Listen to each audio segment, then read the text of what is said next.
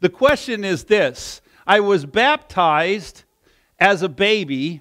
Is that good enough?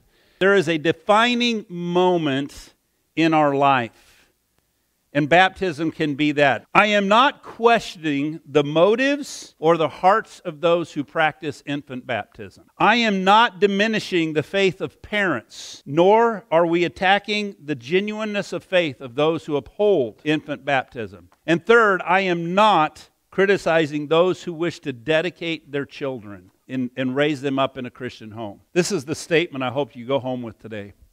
Baptism by immersion provides us with a clear, definitive, life-altering moment in our relationship with Jesus. Baptism by immersion provides us with a clear, definitive, life-altering moment in our relationship with Jesus.